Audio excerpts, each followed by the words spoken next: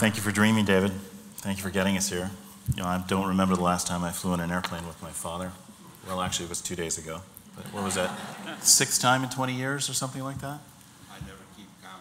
I don't know how you got him to do this. I think in part, Michael being here was another catalyst, and we had a wonderful time going to one of my favorite art experiences, which was up at the Met, the Rockefeller wing, with all of the primal art, which has been a huge influence to myself and probably as my father as well. It was terrific to share that moment. So I'd also like to thank Canon for sponsoring these things, and to everyone at B&H for putting on Optic. It's a terrific event. Second year? Terrific. I hope this goes for a long time, because I can see it's doing a lot of good, and it's nice to see you all here today. There's a lot I could say about photography. I'm going to try and keep it simple and focus on what motivates me to photograph, and I think that's so important. Well, I was doing reviews today and yesterday, and one of the first things I always ask not only is how can I help, but what are your goals? What are you trying to do with photography? Because there are many different types of photographs, many types of photographers, many reasons to make photographs. We don't all have the same. And so what might be useful to one person might not be helpful to another. You really have to figure out what kind of photography you're practicing and what you're trying to do with your photographs. I'm going to share what I try and do with my photographs here. For me, photography is an invitation to look at looking. My work is about the perception of nature and the nature of perception. And I'll get into that more deeply. I think they're deeply involved, and it gets into our own self-identity. But I think this is really true, what Proust said, that it's in finding new eyes that the real voyage is, in learning how to see in new ways. And that's one of the reasons I picked up the camera. This, one of my father's most famous photographs, is one of the reasons I got fascinated by photography. That a small apple could suggest the vast cosmos and their interconnection. That there was metaphor and mystery, that it went beyond the surface of things, that it kept you asking questions, that you could look at it for a long time, for many years, and it kept on giving. All of those things fascinated me, that in a literal recording, all of those things could happen, and it was so much more than just recording light reflecting off of surfaces. So much more, a mystery as to how that happens. This is another photograph that influenced me so much. No, we didn't lose the live feed. Actually, my mom lost the photograph. It was a little 3x5 shot, or well, it started out as a negative. You remember those things, negatives? Michael remembers those things, the little negatives. Dad was photographing the megalithic monuments. He got a Guggenheim grant to go and photograph the Irish. Well, he focused on the Irish, but he was looking at the megalithic monuments through the British Isles in particular. I'm a kid. He's getting me to crawl through them and check certain things out because he can't fit. And that was fun, but it takes a little while to make a photograph with a view camera, so Mom and I are spending extra time reading Irish fairy tales. And in them there are these magical creatures. Any black animal is a puka. And the pukas can go in and out of different realms, the different dimensions. They go into the fairy realm. There's another level of reality that they move in and out of. And we saw a black cat running across the hedge while we were waiting for Dad. And I heard the shutter go click, click, click. And we were excited to see the cat. And I'll never forget the amazement on my mom's face as she's going through the 3x5s, and she can't find the cat. Kind of interesting that somebody who's interested in trying to find ways to make visible the invisible, whether it's a feeling, or a memory, or a dream, or the landscape that we take inside ourselves, that was one of their earliest, most formative moments. And I often ask people to go back and find what their most formative moments were, that moment when photography really became fascinating to you. Often it goes way back, and it stays with you for a lifetime. Sometimes those fascinations are most important. So, I'm part my father, a photographer, interested in monuments, and part my mother, a painter who crafts images together, and mostly myself, because they don't have to take credit for all of my missteps. I do. Both are different ways of seeing.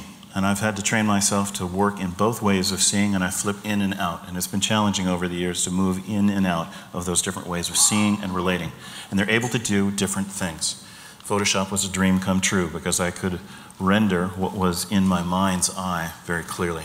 And I remember when I first went to pick up the camera more seriously during my college years. It wasn't until that late. For the most part, I was painting a lot. We visited Fergus Burke, a friend in Ireland. He said, "Oh, so you're going into the family business, are you? So who are your influences?" I said, "Well, Bosch, Blake, Dürer." No, photographers." "Oh, well, aside from my father, Jerry Osman." "No, pick another, he doesn't count." Can you imagine in this day and age, post-Photoshop? One of the things that I'm most interested in is that the camera sees differently, and it can extend the way that we see. The camera can freeze quickly moving subjects, hold them still so I can look at them very carefully, again and again, and over time understand the subject within more detail, more depth. That sustained consideration is quite fascinating, that it can freeze time or extend time. You saw some of that in Michael's work. Really beautiful stuff. These days with high ISO cameras, we're often making test shots to see if auroras are coming or what's really in those shadows, because you can't see it with the naked eye, but with the exposures on these new cameras, suddenly new information comes to light, for better or worse. Remember, the best thing about photography is that it records so much detail. The worst thing about photography is that it records so much detail. And the big question is, what's left in the frame? Is it significant detail? We can all learn to see differently. I've had to train myself both as a photographer and a painter and flip in and out both of those modes, but I've also had to overcome my traditional training. I missed this shot the first time I went to Death Valley because I was thinking in decisive moments that tended to last in 125th of a second. Maybe not for Michael, that might be what, 8 hours, 15 hours if you get locked off the hotel roof? Yeah.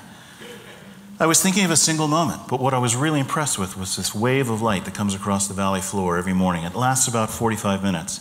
In the beginning, it's this gorgeous coral color in the far mountains, but everything else in the foreground is in deep shade.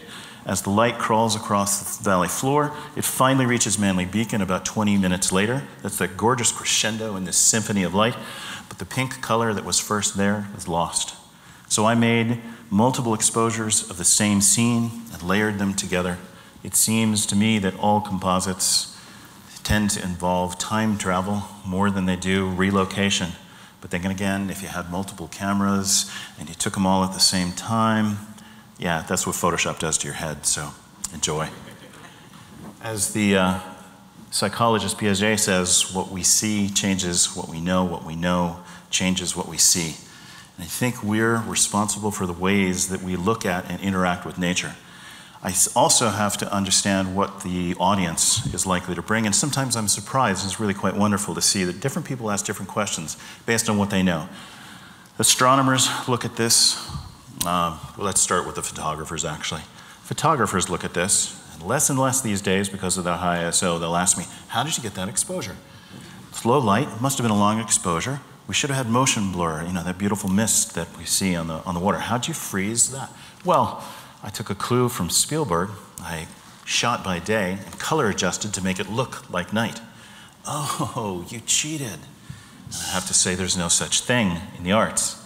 It's about appropriate means. This image would not be reproduced, and I wouldn't let it be reproduced in National Geographic or Time magazine, but in my art show where I'm trying to show the color of night and those beautiful moments and the expressive event, it's absolutely fair game. Why can a painter do it but a photographer can't?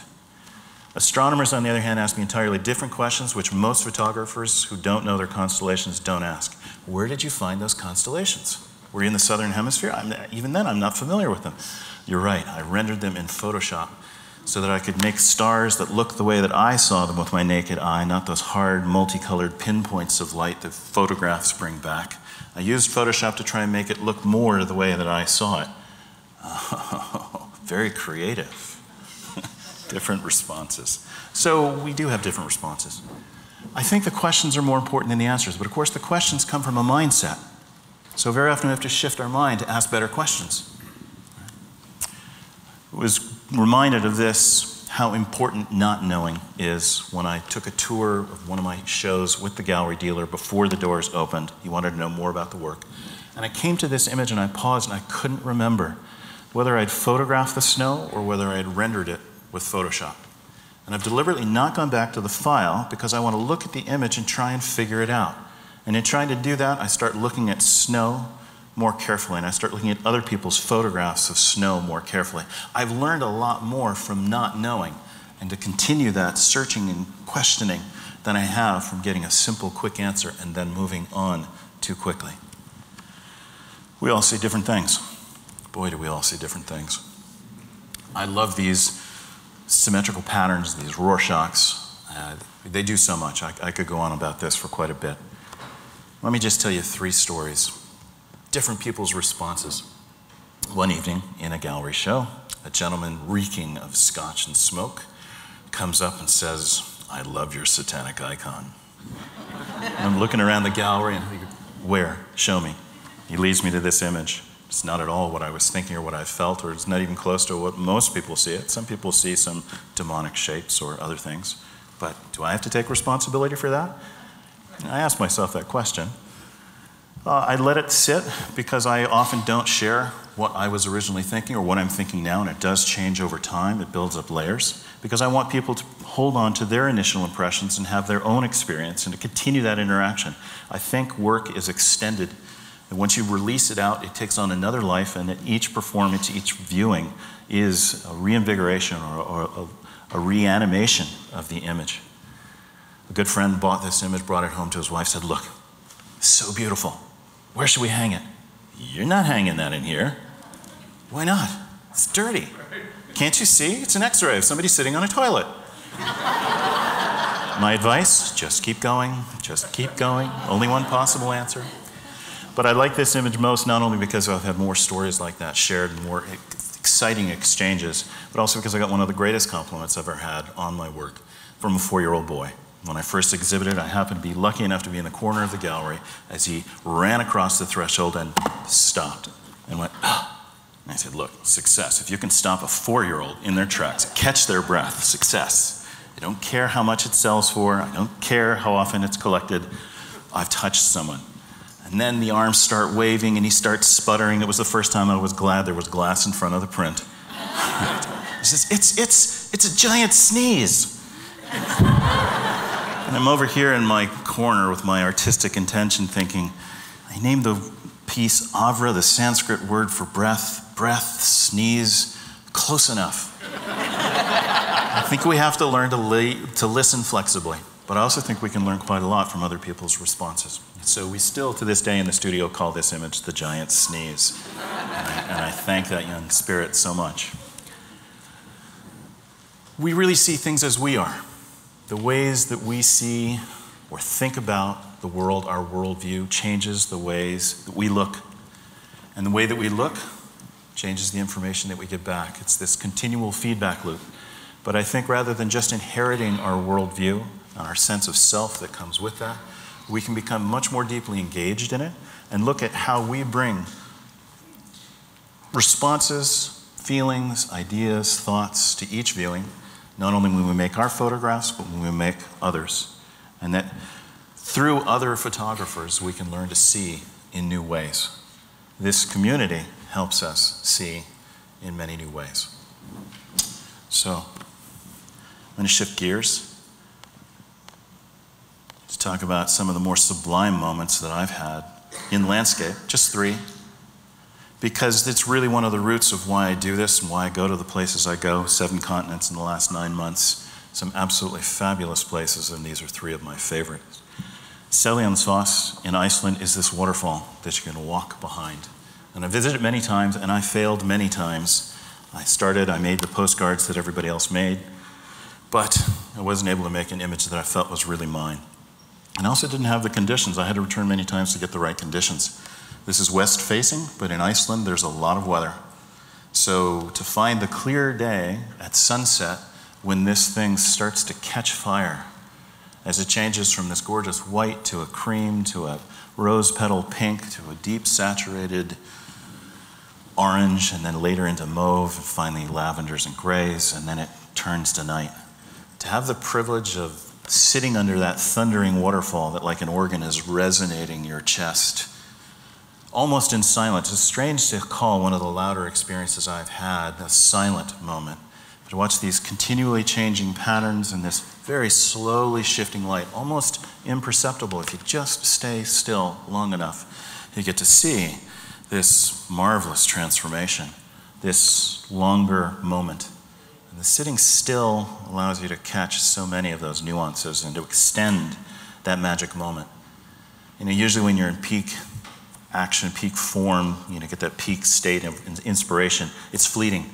To be able to sustain it longer, to extend it, well, it's something I try and do. In Sossusvlei, Namibia, I had the privilege of getting in a helicopter and flying over these 1,500-foot coral dunes, one of the oldest dunes in the world, one of the dune fields in the world, one of the oldest deserts in the world. Absolutely extraordinary. If you ever get a chance to go, this is a magical place. And from the air, absolutely wonderful. A little bit bouncy on this day because we had a dust storm, and I thought it would ruin the pictures, and in fact it made the pictures as the light just suffused the atmosphere. And to be able to stay in that state of wonder really felt like a long moment of extended grace. Again, these are the reasons why I photograph, to go to these magical places. The camera of photography, the discipline, is often a passport as well as a calling to go to these places. And I, some time ago, made a bucket list and started to check off all the places I really wanted to go, and I've managed to get to a great many of them, and I strongly recommend you make your own bucket list, because there's something about writing it down that makes things happen. Plano Bay, otherwise known as the Iceberg Graveyard, one of my absolute favorite places on the world. It's if Noguchi created sculptures, new sculptures every day, and you're drifting through these fabulous forms for hours. Absolutely wonderful. I had been looking for calm waters on the windiest continent for a long time. And this February was able to find an absolutely magical moment where the waters were glassy calm and the only ripples were cast by the zodiac, or the pieces of ice that I would throw. I do throw a lot of pieces of ice, or skip a lot of stones, or interact with nature. It's something profoundly meditative, and this was a deeply quiet moment. And very often what I like to do on moments like this and in places like that, when I have a captive audience and a zodiac, my students, is to cut the engines and say, okay guys, put down the cameras. No more clicks for just a few minutes. Let's listen. And you listen to the iceberg slowly cracking. Maybe there's a touch of wind. But often there's just this deep, penetrating silence that connects us all. You can hear yourself breathing, you can hear the people next to you breathing, but there's this deep silence back behind it all. And it doesn't feel empty, it feels really full. And so do you when you have these magical moments. To be able to share that with other people is a real privilege. So that's really why I get into photography, to have those kinds of moments. I'm going to finish with 5 minutes of images, a little bit of music behind that, and some collections of quotes. I'm a big quote collector because I love these little kernels of thought. I'm not much for memorizing 3 paragraphs or passages of Shakespeare. Steve is much better at that than I, but I can remember these little nuggets, and it's the little nuggets that change the way that I think, that I like so much, that haiku activity. And so I've paired my images with those, with this notion that we're part of something so much greater, and that if we would acknowledge that we're part of a miracle world, not apart from nature, but a part of nature, that rather than saying, wow, I'm wonderful, sounds a little inflated, we can very humbly say, this is absolutely miraculous, and I'm a part of that. It's a change in consciousness that comes if you think of yourself as not separate from nature, but a part of nature. You start thinking of yourself differently, you start treating it differently, you start treating other people differently. And it's this mind shift that I'm most interested in exploring. So I've collected quotes from many cultures, many times, many traditions, poets, yes, even a politician or two, musicians, spiritual leaders, and I'll let this run as is.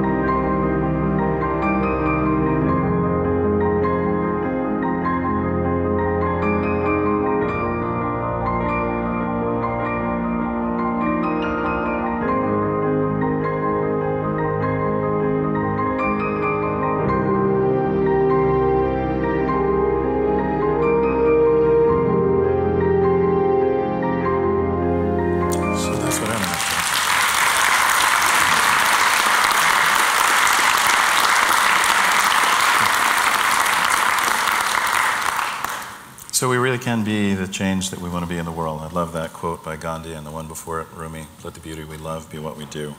It doesn't have to be the giant world out there. Sometimes it can be the world that's really close to us, the world that's in here. That's just as important. This guy has reminded me of that so many times. He's been a huge inspiration, and it's a real pleasure to be able to share this with him. It's already been a great experience, and I know you're in for an absolute treat. Well, thank you, son, for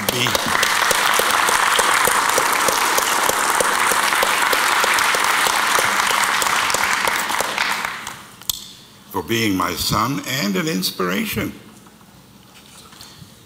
I consider him to be an inspiration because he's delved into the world of beauty, understood it, and is able to manifest it. I hadn't seen it before, but this last bit of presentation where he put the audience in a rather quiet place so that they could be with the beauty that existed on the screens. Thanks again. I'm a photographer, they tell me. Been at it for how many years? 55, 50, 60. Anyway, I've been at it a long time. I don't really know why I started photography. It just appealed to me. My grandmother used to take my picture with a box brownie. And I thought, well, that's a funny little box at the age of 5 or 6. Then I had my portrait taken at a studio once. Big box with a glass eye in it. It was intriguing. It wasn't until about age 12 that I got my first camera. And the reason I got the camera was that I was not very good in school. I didn't do well with reading, writing, arithmetic. And I was always looking out the window in school, waiting for the bell to ring. And I couldn't wait to get outdoors and get into nature. And a few years of that, I realized nature's my teacher. That's my real teacher. Yeah, I have to do this, reading, writing, arithmetic, but nature was my teacher. And I wanted to be with her as often as I could. During which time, nature suggested that I get a camera. Because I enjoyed it so much and I'm learning so much, why not photograph it? And that's when I began to get piqued, my interest got piqued about photography itself, what it was. And not just a place of recording, but a place of learning. So I, after several years, realized I could develop this into an art. Didn't have to go to school, didn't have to take a degree in. I simply involved myself in what I love, nature, and then my second teacher became photography. The actual materials, film, developers, I'm still working traditionally, by the way. Thank God, I think I'm a little too old, an old dog to have to learn new tricks in this new world of digital and photo Adobe. My son's doing it, he's doing it beautifully, and I'm glad I don't have to, because I want to spend my last few years with silver.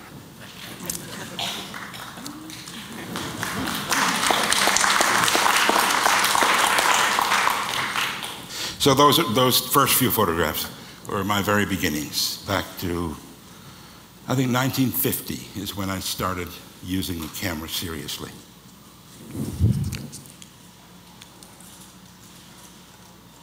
Now, this is as late as 1957. One of the first photographs I thought, wow, you know, that's pretty good. I wasn't sure why exactly, but it had a certain quality about it that intrigued me. And I thought, you know, if that's art, I want to do more.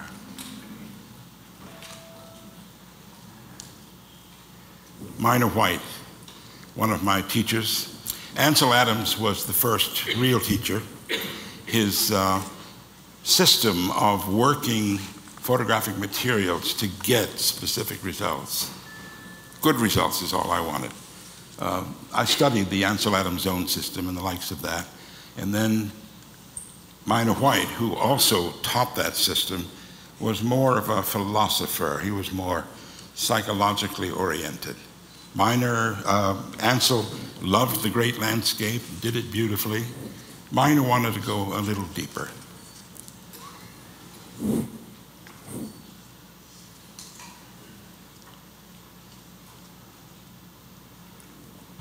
I don't remember what that was. But somebody might call it, something abstract. It's an abstract photograph. Good enough. Oh God, another abstract. Of course, you know what it is. And if you don't have to. It's a rather pleasing image. Maybe if you need to relate it to art, it's a kind of a cubistic expression of what nature can do.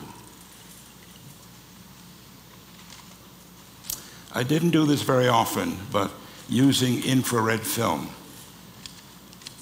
I noted that it turned, in black and white photography, it turned the green in the landscape to white. I thought that's intriguing. And I thought, well, don't do too many of those. You'll bore the hell out of everybody. But a few are quite interesting.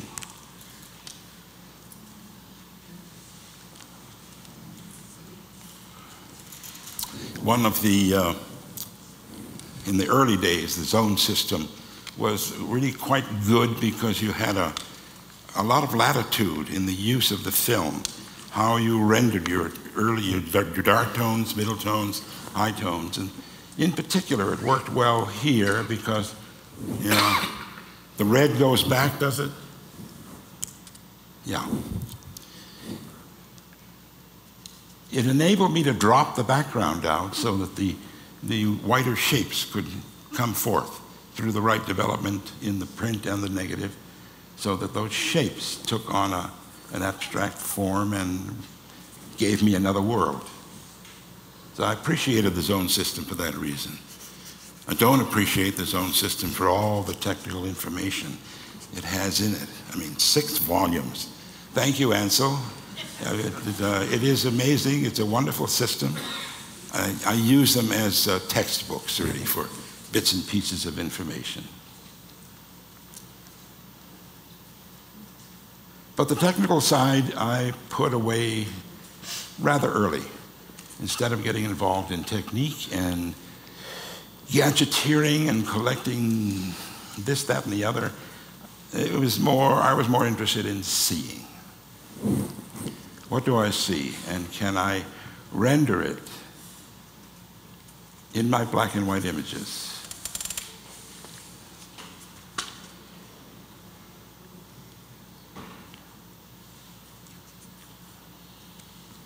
Anybody miss the color, by the way? No? Good. That was my intention.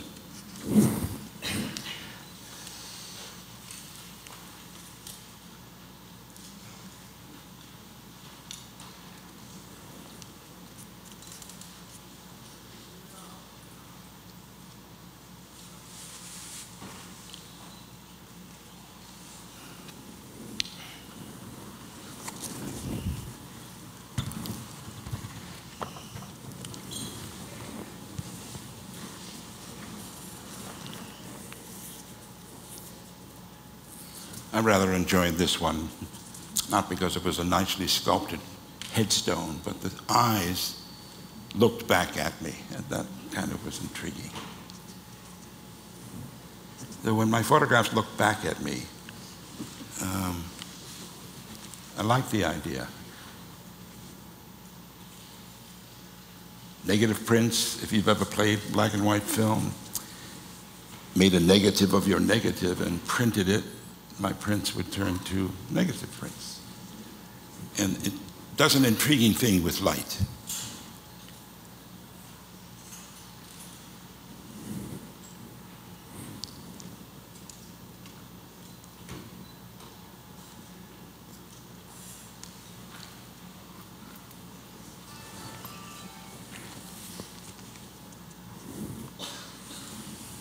You know Marcel Duchamp's work, yes?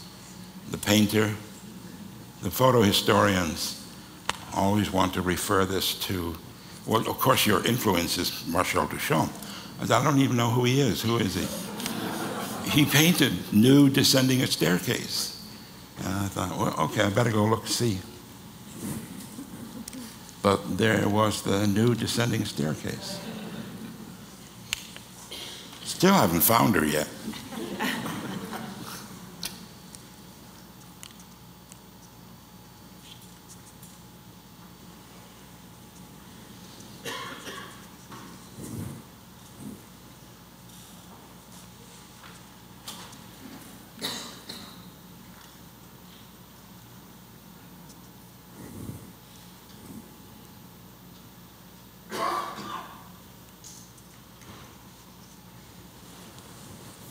Short period living in Boston where they were tearing down an entire section. And there were some interesting abstract kind of images that were coming from that. Beauty within destruction.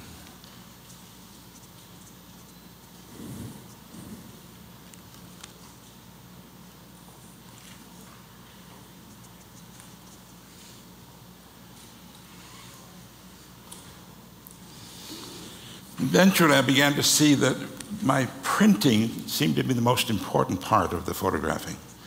I loved being out in nature, loved photographing it. I enjoyed the fact that the materials themselves took me on as a student. I learned. The materials were my teacher.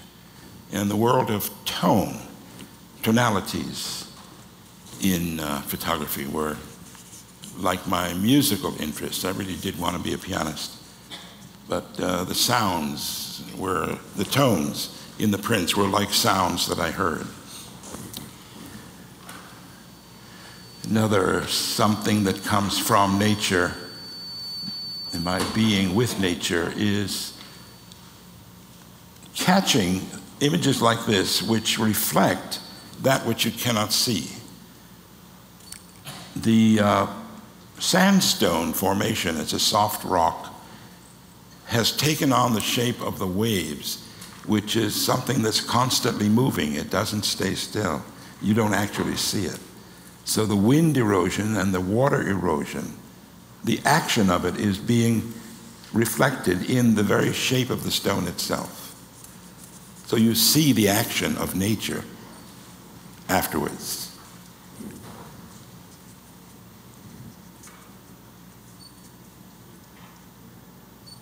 I don't remember this photograph.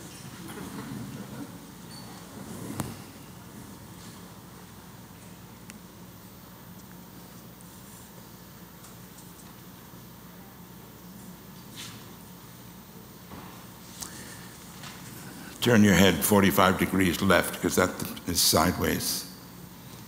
It's in the wrong position. That's it.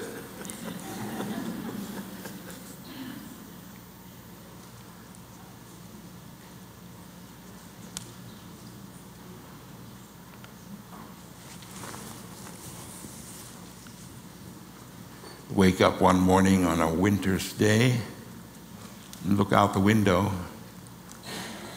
and what's happened on the window overnight. And the tree behind it, there's a beautiful merging, a kind of an impressionistic.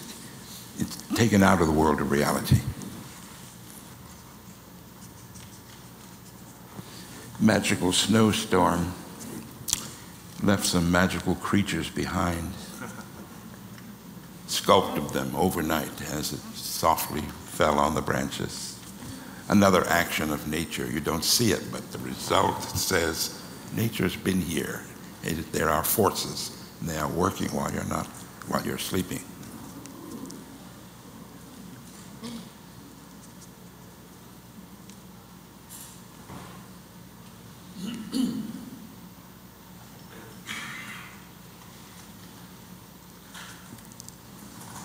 Another historian telling me, an art historian, of course your influence was Paul Klee. Not Duchamp this time, but Paul Klee. And I thought, well, I better find out who Paul Klee is. You know? There he is.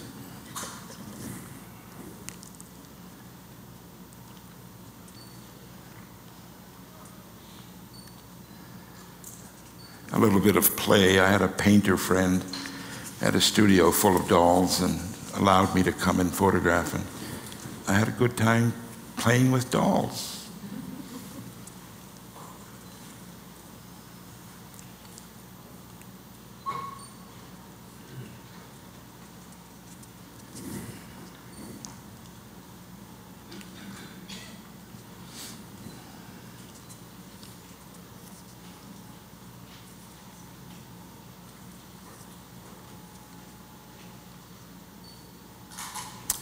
I find that a very beautiful expression of what plant life does. It seeks the light. It's a nice expression, nice combination of leaves and light together to express that.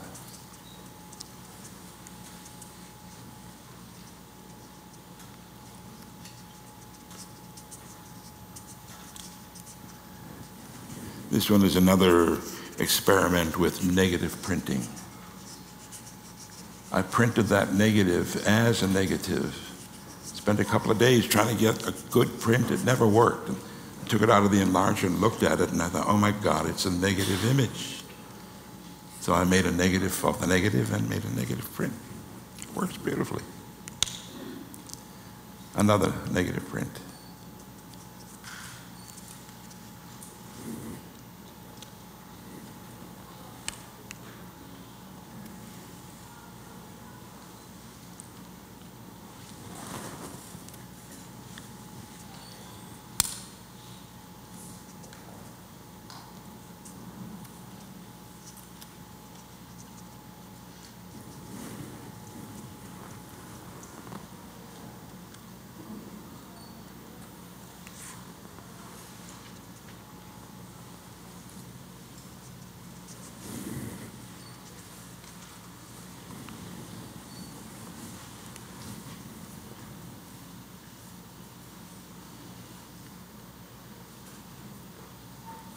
Well, we had Paul Klee and we had Duchamp, and I just had to make a homage to Vincent van Gogh.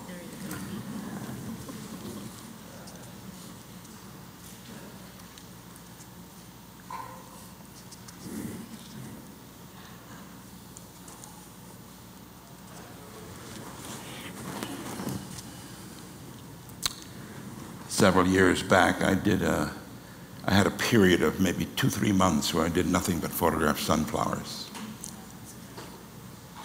Here's one of a pretty straight portrait of a sunflower.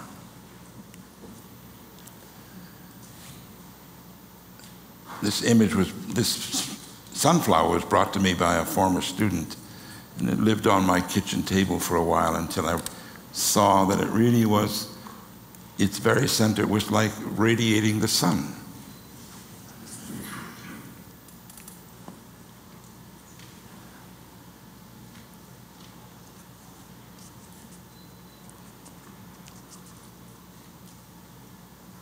Here it's being pretty ordinary and just radiating itself.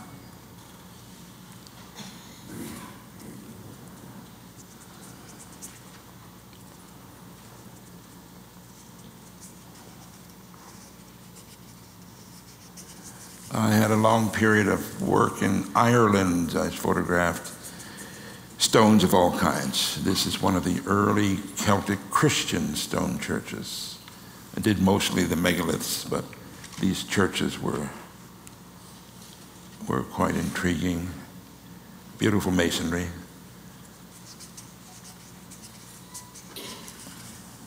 And light always presents an opportunity to photograph just about anything. So light was another one of my teachers. I have a lot of teachers. It keeps me busy.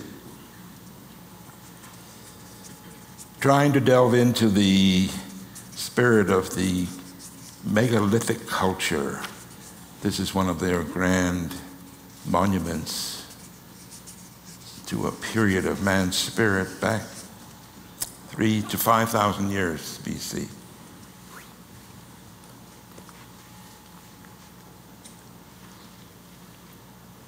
I don't like those dissolves. Oh, I'll push the button.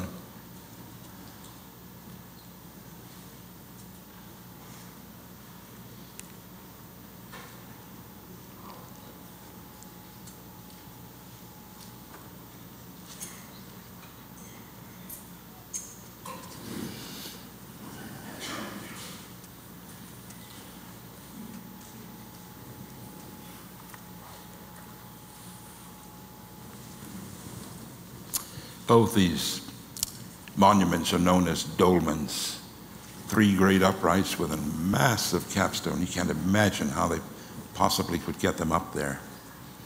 But I studied them. I stayed with them quite some time and realized it was man's spirit would take great weights and make nothing of it. Just raise stone up to.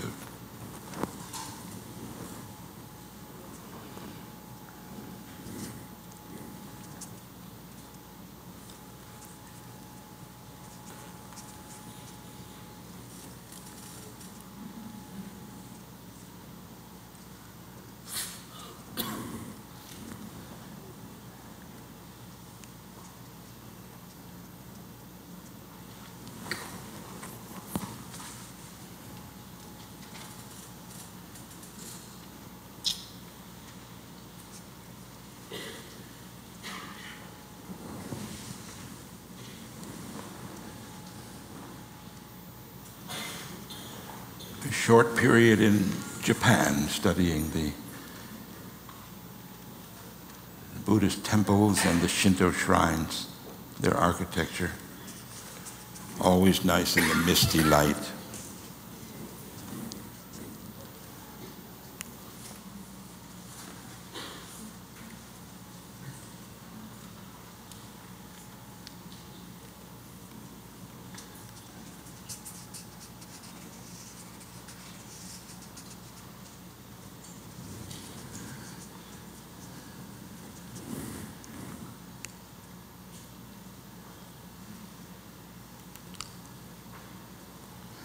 I waited for Ansel Adams to take a day off so that I could get a picture of the Yosemite Falls. Never even stepped in his tripod marks.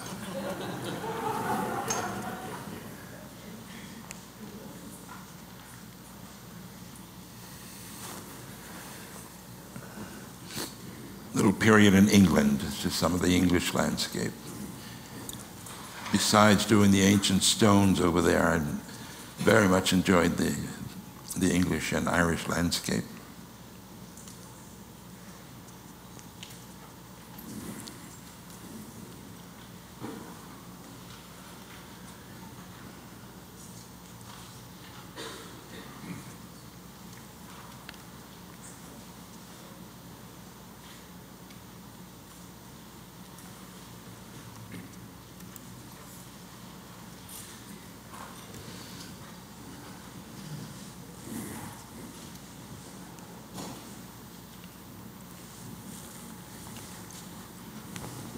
Great deal of time in nature, loved it. Banging around with a tripod, a big 5.7 view camera. Some years back, my knees left me. I had to have both of them replaced. Couldn't jump over fences or stones. But it was frustrating not being able to photograph, so I started doing still lifes in the house.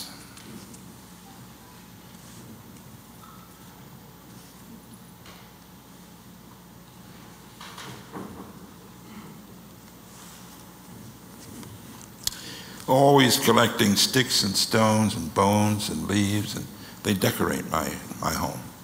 So I thought, why not photograph them? So I did.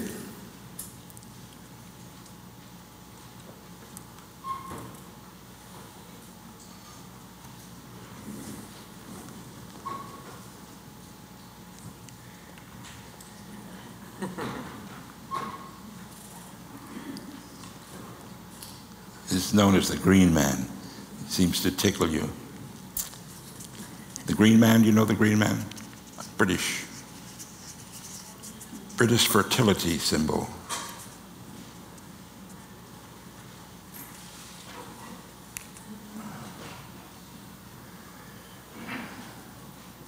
Another one of those photographs that looked back at you. I photographed the peach. That distinct eye was bearing down on me. I thought, I better catch it before it goes.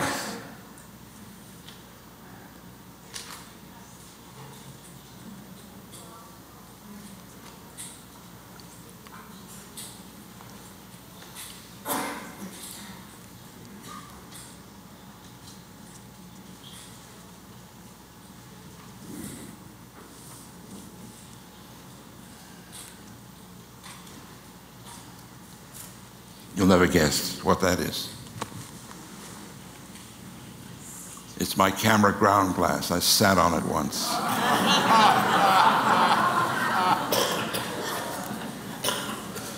Couldn't throw it away. Offered an awfully nice image.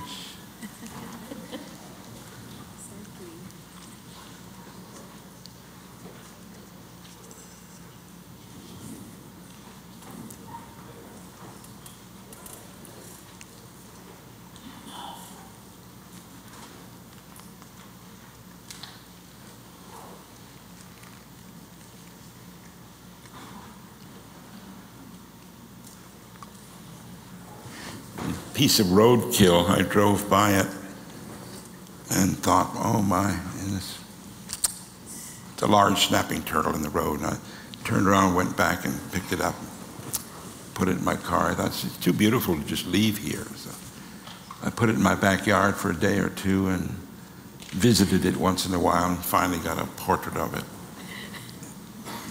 I call it my resurrection photograph. So I don't know if there's time for questions, but you've seen enough pictures.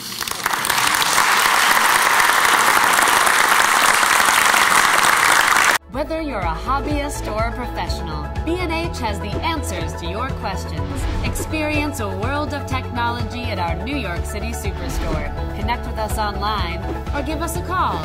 Our staff of experts is happy to help.